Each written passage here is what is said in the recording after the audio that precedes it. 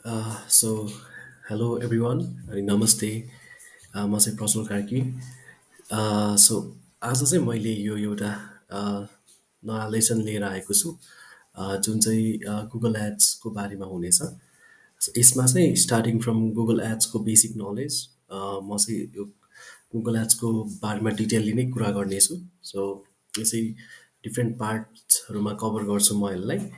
So अब Google AIDS भनेको चाहिँ हामी सबैले सुनि नै रहेको अहिले चाहिँ डिजिटल मार्केटिङको स्कोप एकदमै बढी भएको भएर not only globally but also in Nepal एकदमै बढी भएको भएर चाहिँ सो गुगल एड्सको पपुलारिटी पनि बढेको हो. सो नर्मल्ली चाहिँ हामीले कतै पनि डिजिटल मार्केटिङको च्यानल्सहरू हेर्दाखेरि कहीँ न कहीँ सर्च इन्जिन मार्केटिङ देखिरहेको हुन्छौँ होइन. सो सर्च इन्जिन मार्केटिङ अन्तर्गत जुन पर्छ त्यसलाई गुगल एड्स भनिन्छ. सो इदर तपाईँहरूले चाहिँ गुगल एड्सको बारे समयहरू डिजिटल मार्केटिङ टुल्सको बारेमा थ्रुबाट सुन्नुभयो अर एल्स सर्च इन्जिन मार्केटिङभित्र चाहिँ गुगल एड्स पनि हुन्छ भनेर चाहिँ सुन्नुभएको होला. सो या तपाईँले चाहिँ गुगल एड्स सिरियसली नै सिक्न खोजिराख्नु भएको छ भने this might be it. So you have come across the right channel and right video. यसमा चाहिँ म कम्प्लिटली नेपालीमै एक्सप्लेन गर्छु सबै एउटा वर्क थ्रु दिएर नै स्टार्टिङ फ्रम स्क्रच बेसिकदेखि लिएर एडभान्ससम्म. So all right. सो फर्स्टमा चाहिँ लेट्स चाहिँ गुगल एड्स भनेको चाहिँ के हो त.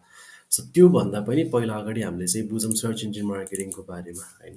सो हामी नर्मल्ली चाहिँ कति डिजिटल मार्केटिङ कोर्सहरूको बारेमा देखिरहेको छौँ भने अथवा एल्स कतै हामीले रिसर्च गरिरहेको छौँ भने डिजिटल मार्केटिङमा चाहिँ सर्च इन्जिन मार्केटिङ पनि हामीले देखिरहेको हुन्छौँ जसले चाहिँ हामी एसिएम पनि भन्ने गरेका छौँ.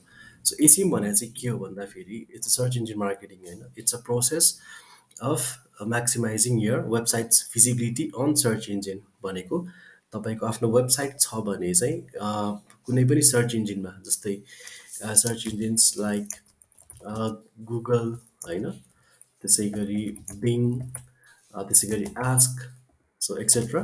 सो यस्तै सर्च इन्जिनमा चाहिँ तपाईँको वेबसाइट अगाडि ल्याउन चाहनुहुन्छ पे गरेर पैसा तिरेर त्यसलाई चाहिँ भनिन्छ सर्च इन्जिन मार्केटिङ.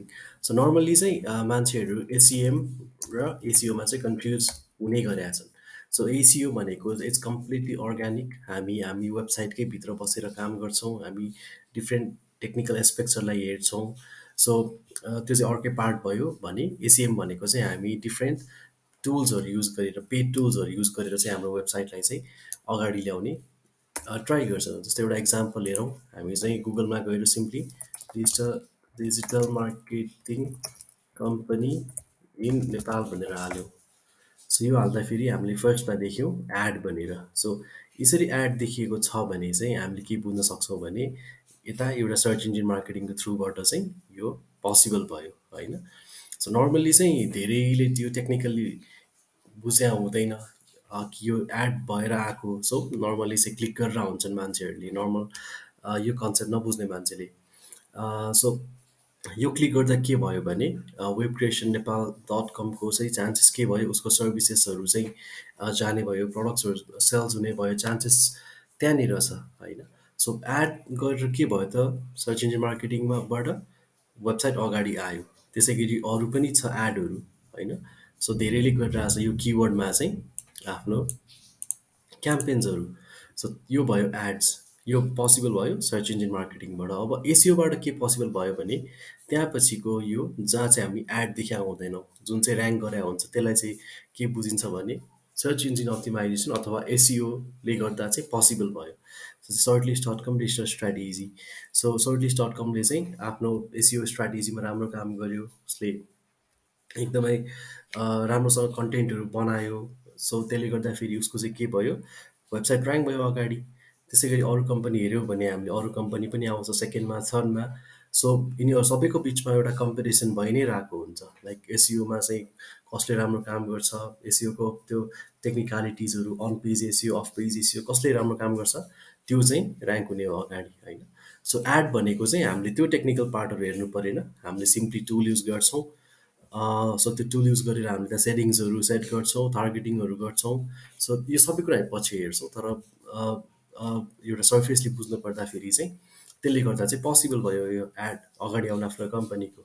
सो हामी ब्याक टु सर्च इन्जिन मार्केटिङमा जाँदाखेरि के बुझ्यो भने सर्च इन्जिन मार्केटिङ भनेको चाहिँ a form of internet marketing that involves using paid tools होइन अथवा हामी जुन चाहिँ पे गरेर युज गर्छौँ र अब त्यसभित्र आउँछ अर्को के आउँछ भने पिपिसी आउँछ। हामीले पिपिसी पनि कहीँ न कहीँ सुनिरहेकै हुन्छौँ। तपाईँहरूले रिसर्च गर्दाखेरि कतै एसिएम देख्नुहुन्छ, कतै पिपिसी देख्नुहुन्छ, कतै गुगल एड्स देख्नुहुन्छ। तर यो चाहिँ एकअर्कामा इन्टरकनेक्टेड छ और एकअर्काभित्र सब क्याटेगोराइज हुन्छ। जस्तै सर्च इन्जिन मार्केटिङ हामीले हेरिहाल्यो, यो चाहिँ एउटा इन्टरनेट मार्केटिङ हो that involves using a paid form of marketing, internet marketing होइन। सो त्यसलाई ह्यान्डल गर्ने टुललाई भन्छ पिपिसी, जुन भनेको चाहिँ पे पर क्लिक मार्केटिङ पनि भनिन्छ हामी। सो पे पर क्लिक मोडल भने के हो त भन्दाखेरि इट्स सिम्पली यसको नाममै दिएको छ पे पर क्लिक मार्केटिङ। सो यो भनेको चाहिँ एडभर्टाइजरहरूले चाहिँ त्यो टुललाई कति बेला पे गर्छ भन्दाखेरि हरेक क्लिक भए बापत होइन। सो पे पर क्लिक कसको लागि भयो त एडभर्टाइजरको लागि जसले त्यो एड गरिरहेको छ। जस्तै हामीले फर इक्जाम्पल यहीँनिर हेऱ्यौँ, अब एउटा मोस्ट पपुलर पिपिसी टुल भनेको चाहिँ गुगल एड्स हो होइन। सो अर्को अब मोस्ट पपुलर एसिएम टुल भनेको पनि गुगल एड्स नै हो, किनभने एसिएमभित्रको मोडल भनेको चाहिँ पिपिसी पऱ्यो। सो पेपर क्लिक मोडलमा चाहिँ के हुन्छ भन्दाखेरि हामीले डिफ्रेन्ट टुल्सहरू युज गर्छौँ।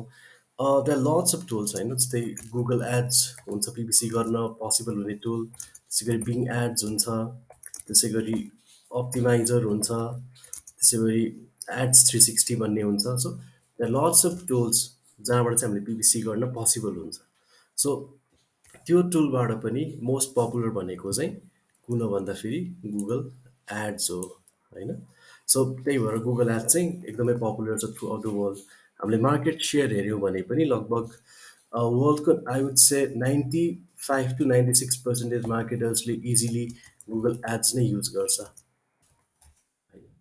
सो त्यही भएर गुगल एड्स चाहिँ मोस्ट पपुलर पिपिसी मार्केटिङ टुल हो।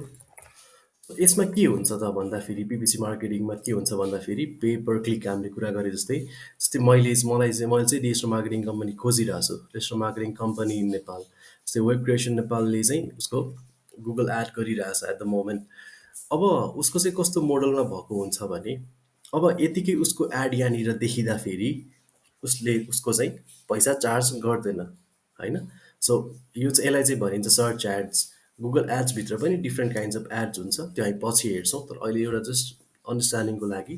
सो पेपर क्लिक मोडलमा के भयो, गुगल एड्स युज गर्यो अनि त्यहाँबाट चाहिँ यो एड यहाँनिर देखाउन पोसिबल भयो।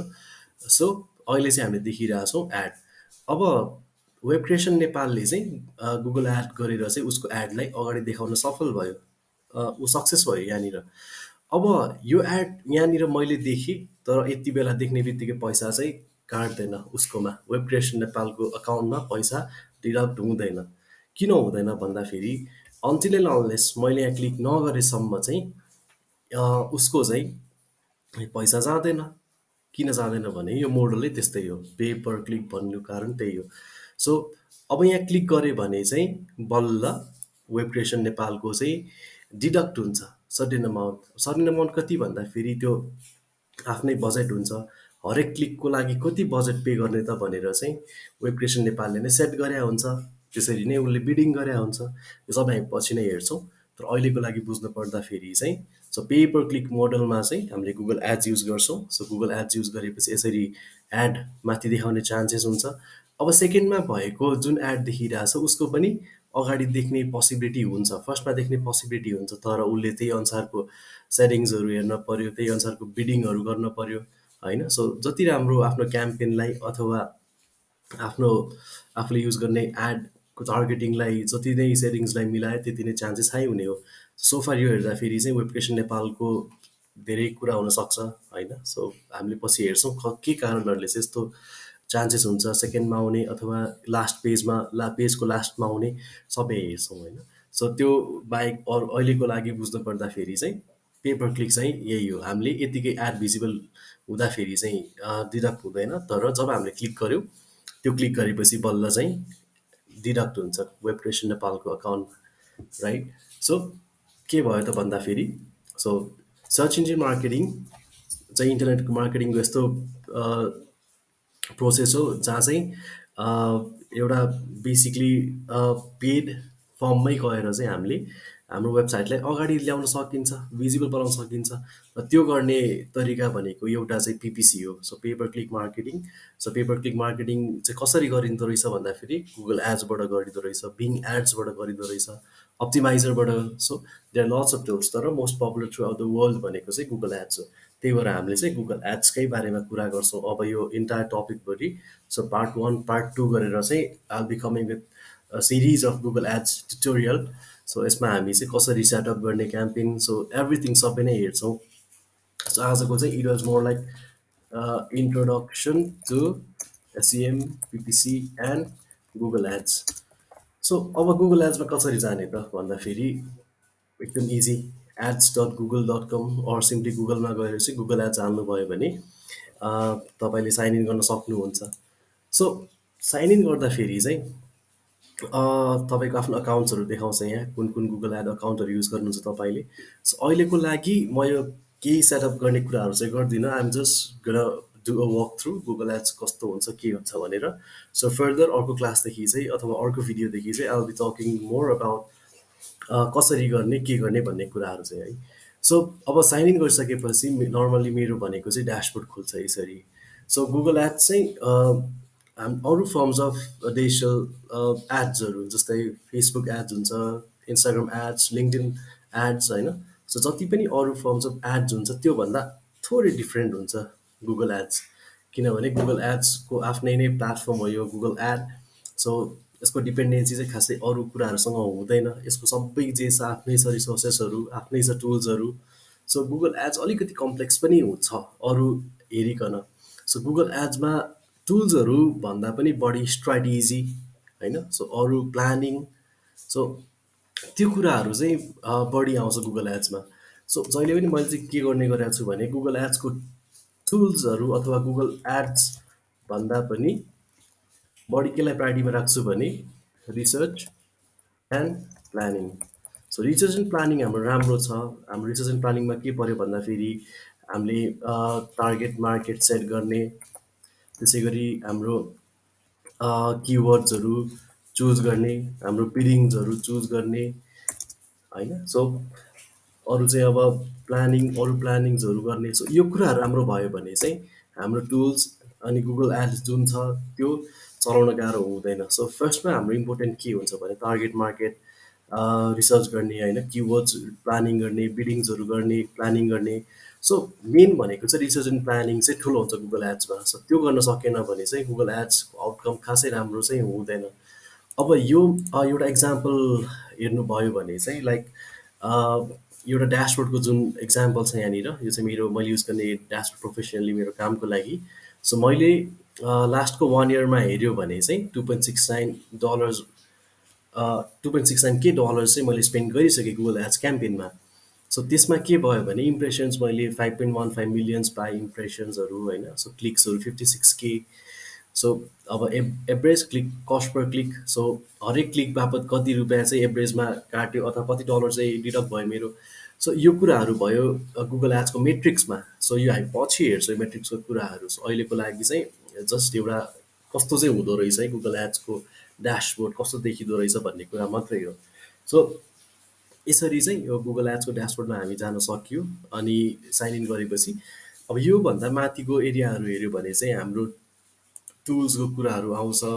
सो टुल्समा पनि धेरै कुराहरू आउँछ। सो पर्फर्मेन्स प्लान गर्न मिल्छ, हामीले हाम्रो किवर्ड प्लान गर्न मिल्छ, हामी कति अडियन्स रिच गर्छौँ भन्ने प्लान गर्न मिल्छ होइन। सो अडियन्स म्यानेजर, अब हामीले चाहिँ कसरी हाम्रो अडियन्स डिफाइन गर्छौँ त्यो सेटिङ्सहरू सेट गर्न मिल्छ। सो धेरै कुरा छ गुगल एड्स, त्यही भएर एकदमै कम्प्लेक्स छ होइन। It's a not one time process पनि। सो यो पनि मैले आफ्नो 5-6 इयर्स अफ गुगल एड्स एक्सपिरियन्सलाई क्यारी गरेर आएर चाहिँ I'm covering this tutorial or class होइन or lesson, किनभने अल्टिमेटली गुगल एड्स कम्प्लेक्स नै हुन्छ जे गरे पनि। सो जति गर्दै गयो त्यति नै आफूलाई थाहा हुँदै जान्छ। प्लस एक्सपेरिमेन्टेसनको पनि कुरा भयो, गुगल एड्स जति एक्सपेरिमेन्ट गर्न सक्यो हामीले त्यति हामीलाई थाहा हुने हो, नलेज हुने हो। सो यी सबै टुल्स चाहिँ हामी पछि कुरा गर्छौँ। सो माथिको ड्यासबोर्डको माथि टपमा चाहिँ हामीले देख्छौँ टुल्सकै कुराहरू हुन्छ, अब रिपोर्ट्सको कुराहरू हुन्छ। अनि त्यहाँपछि तल भनेको चाहिँ सबै क्याम्पेन रिलेटेड कुराहरू नै हुन्छ।